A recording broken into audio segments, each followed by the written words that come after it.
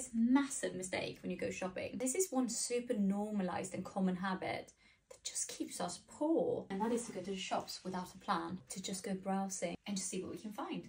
And that creates the ultimate setup for impulse purchases, because it doesn't feel good to come home empty-handed. And that means our brains will actively look for something to buy, especially if we shop with other people, as it can create a bit of a FOMO experience. And then we run the risk of wasting our money on something we neither want or need. And that's why it's so important that you get used to shopping for only pre-chosen items, and that you're completely fine if you return home empty-handed if you can't find it.